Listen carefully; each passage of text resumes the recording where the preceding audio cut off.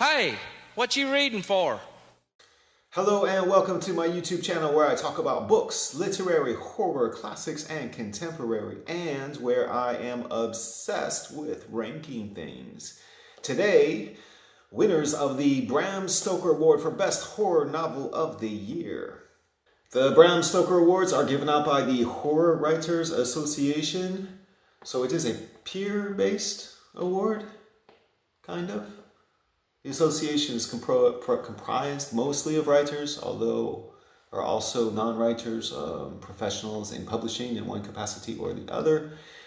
The Horror Writers Association is an international association in theory, although it's largely North American.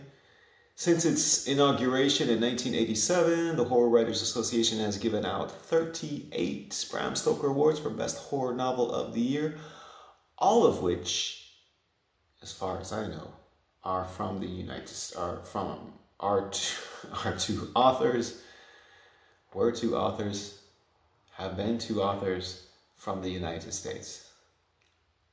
Now, to me, this award reminds me a bit of the Grammys for music, in that they nominate or they celebrate popular books.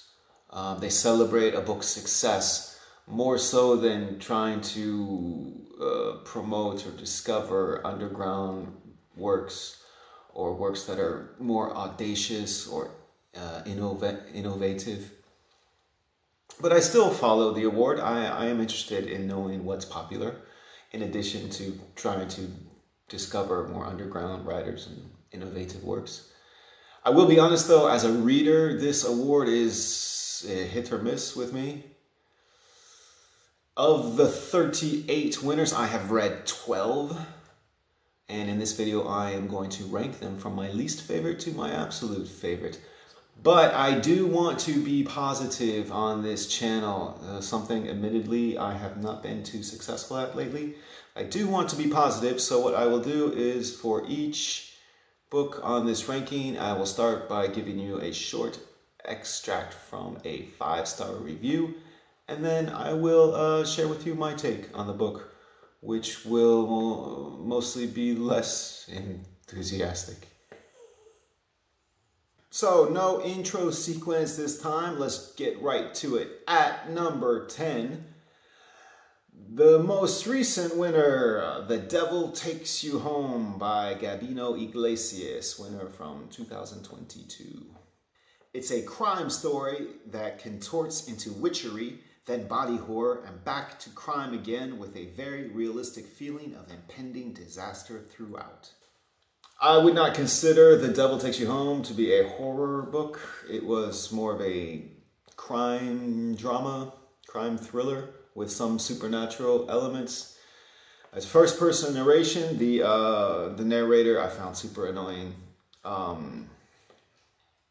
A very reductionist, narrow-minded worldview that felt kind of preachy at times, with all white people are racist and all brown people are dangerous criminals with hearts of gold. I prefer more nuance in my books, and this book did not give me any nuance. At number 11, The Cabin at the End of the World by Paul Tremblay, winner from 2018. If you think you know where this is going, you are wrong. Nothing formulaic about this one. I went between my own case of Stockholm Syndrome to yelling, "Shoot them all!" Disturbing, brilliant. Read it in one swoop, loved it. This one was a surprise for me. I usually like Paul Tremblay's work a lot, but this one I did not enjoy. It felt nasty, but not a fun kind of nasty, like a ugly nasty. I think the book was trying to get me to think about like religion and tolerance or something like that. I'm not sure what the book was trying to tell me, but I was not attentive to its message. I was just put off by the ugliness of it. At number 10,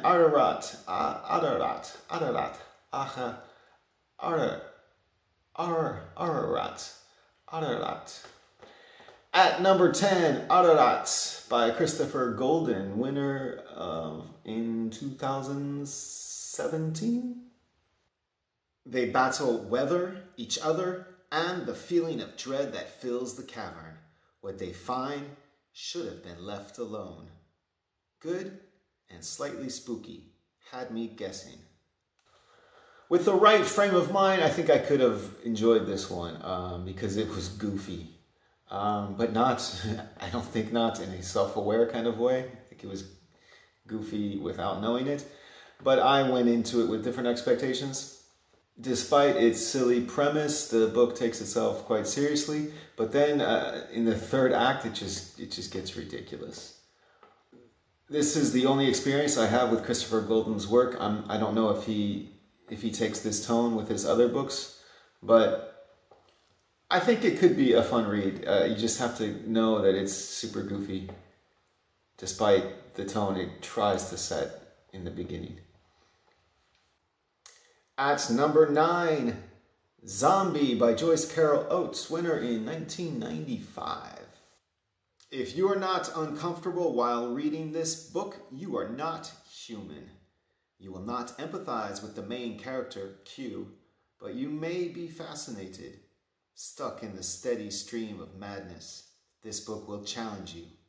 I feel dirty after reading it. Will never read again. This is a short book. It's essentially the diary of a loser serial killer. There isn't much to the character, and he is the only character in the book, really.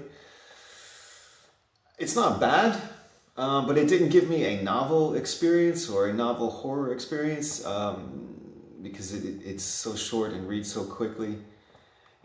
It doesn't do anything that I haven't read before in other books and gotten more out of in other books, but it's not a bad one. At number 8, The Only Good Indians by Stephen Graham Jones from 2020. An unsettling novel of characters haunted by their past choices and, as a result, finding themselves caught in an impossible situation. This is the kind of book that lingers with you long after you finish reading it. A perfect October read, or really a perfect read for any season.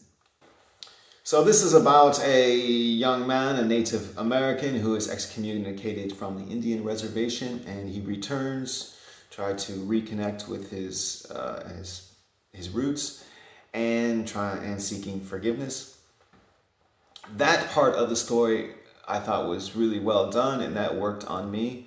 If this had been a literary drama, I would have really enjoyed it. But the horror aspects did not work on me at all. They felt kind of unnecessary, and they detracted from what I think was the more interesting parts of this book. But the drama that this young man is going through, I found in his attempt to reconnect with his roots, I found that interesting. But as a horror book, no. At number 7, A Dark Matter by Peter Straub, winner from 2010. A Dark Matter is totally Peter Straub. Obscure, difficult, wicked, smart, intriguing. If this had been my first experience with Straub, I probably would have DNF'd it, though. Only seasoned Straub readers apply. Newbies, check out Ghost Story or The Hellfire Club. This book was so slow. It took me a long time to read this book, and it's not a big book. It's one of those books that I really wasn't enjoying it while I was reading it, but that was years ago, and I do look back on it fondly. There's some very interesting ideas explored here, and some interesting, unique characters. So I didn't enjoy the reading experience. It was just too slow, but it planted some seeds in me that I carry with me, and I think fondly of the book now. Incidentally, as a response to that review, A Dark Matter was my first Peter Straub experience, so I get what he's saying there. But I read Ghost Story years after reading A Dark Matter, and I prefer A Dark Matter. At number 6, Carrying Comfort by Dan Simmons, winner from 1989. This book is about mind control, vampirism that not only takes your life essence, but your very soul. It is about having complete power over individuals, maybe.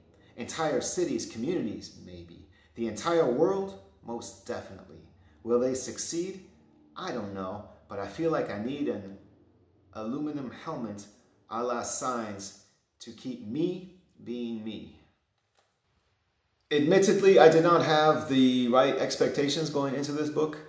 It had been recommended to me from friends who were more literary minded, so I thought it was going to be a literary horror, but actually it's more of an action horror airport book even.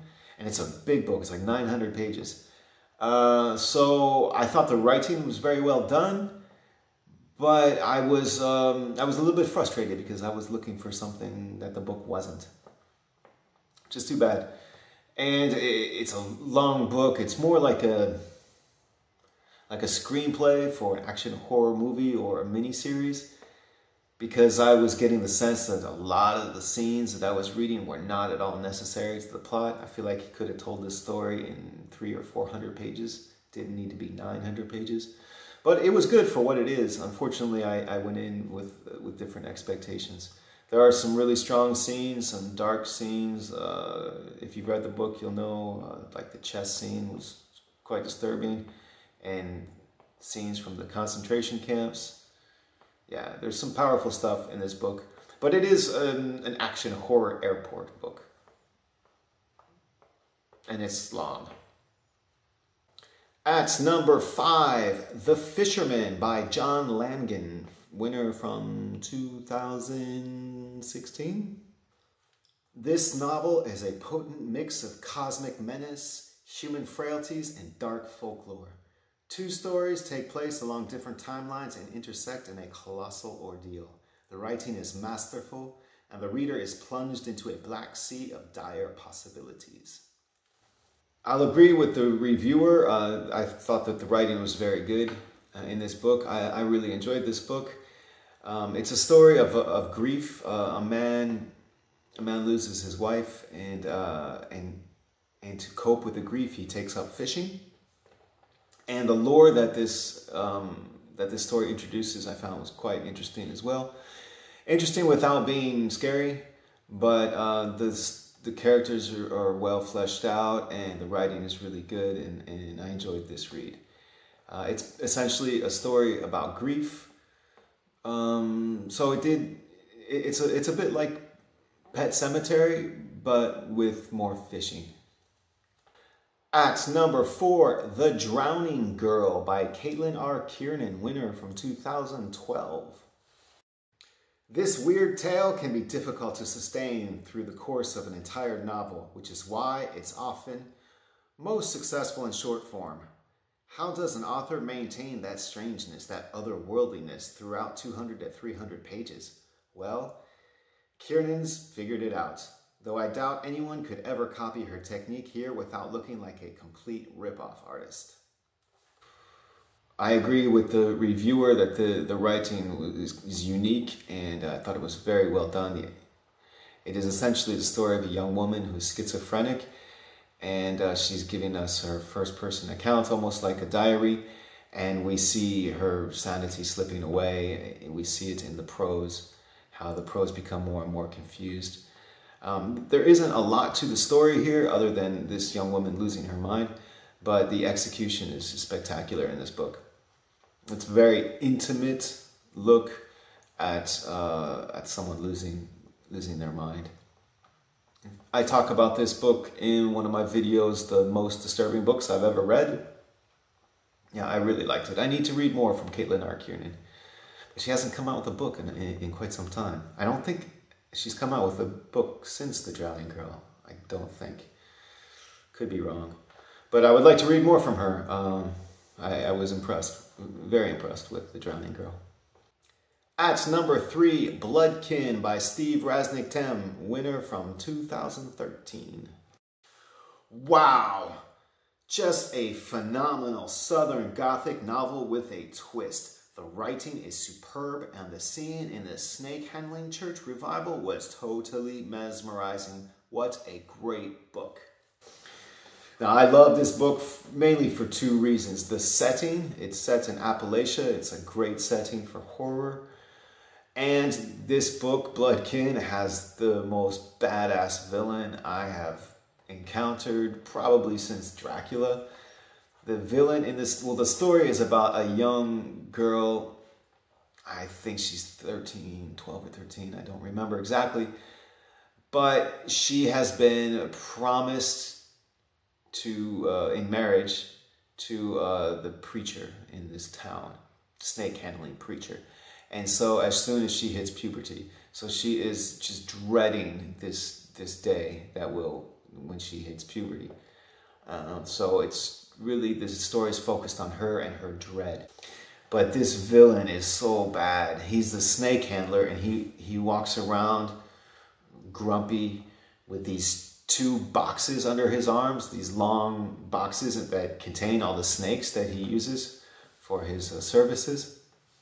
And his hands are and arms are leathery because he's been bitten so many times by snakes that his skin is just rough and mangled and puffed up. Yeah, it's a super creepy villain. At number 2, A Head Full of Ghosts by Paul Tremblay, winner from 2015. I know I'm a bit late to the party with this read, but better late than never, right? This is one of those books where the execution of the story is what makes it shine, and bright it does. The frame of the novel is an adult Mary telling an interviewer about her experiences with her supposedly possessed sister, Marjorie, many years prior, most of which is captured on film for reality television. Now, this was a big surprise for me because it is a YA book, or borderline YA if you want, and it's about an exorcism. 2 things I have absolutely no interest in at all, but I really, really liked this book. The writing was fun and engaging. The characters were compelling. The reason why I have no interest in exorcisms is, firstly, demon possession I think is kind of silly, and it's not original. We've heard these kinds of stories dozens and dozens of times before. And exorcisms are real things that occur throughout the world. They occur to children, and they're essentially abuse and torture of children. And the fact that we use this and we're okay with using this as for pop culture references and tropes, I find that problematic, to say the least. But what Paul Tremblay does in this book is something different. He acknowledges the reality of that, and he, instead of preaching to us like I just did, instead of doing that, he uses the reality of what is going on and what exorcisms really are, and he uses that to his advantage to give us more depth into the characters and to create a different sort of tension. So I think he managed to give us, with A Head Full of Ghosts, a book about an exorcism, but I think it's kind of also socially responsible, and it works to the story's benefit. So I was impressed, and I enjoyed the read. Even though it's YA, I enjoyed it, and I'm not going to apologize for it. And at number 1, as my favorite Bram Stoker winner that I have read, is Dr. Sleep by Stephen King, winner in 2014. Wow, I couldn't reread this fast enough. King is at the top of his game in this unexpected, at least to me, sequel to The Shining. And his writing has never been so good, so reader-friendly, and at times downright beautiful, almost poetic. I'm going to agree with the reviewer here. I do feel like Dr. Sleep is Stephen King at the top of his game. Now, I did not read Stephen King when I was growing up, so I do not have the benefit of nostalgia when I read him. And I do get the sense that his writing has gotten much better over the years, which makes sense, right? The more he writes, the better he gets. So I do have a preference for his more recent works, although I have liked some of his earlier books too. But yeah, Dr. Sleep really played nicely to me. Reader friendly, definitely. And we have essentially two stories working together here. We have this band of vampires, I guess they're kind of vampires who try to steal this essence from people who have these psychic powers. We have that story, and we have the man, Danny Torrance, who is trying to protect a young girl from this band of vampires. At the same time, he's dealing with alcoholism. And that's a major part of the story, and that really worked well on me. It takes a look at, it's real, an honest look at addiction, and I found it effective and actually quite touching. I read Dr. Sleep before I read The Shining, and I have a strong preference for Dr. Sleep. There you have it, my ranking of the Bram Stoker Award winners for Best Horror Novel of the Year, of the 12 that I have read. Do you have any experience with the books on this list? Were you able to get something different than what I got out of them? If you are not a subscriber to this channel, consider hitting that subscribe button. The more subscribers this channel gets, the more confidence I get, and the more I want to keep putting out content, and I do appreciate the support and encouragement. I look forward to interacting with you in the comment section. Thank you for watching. I'll see you at the next video.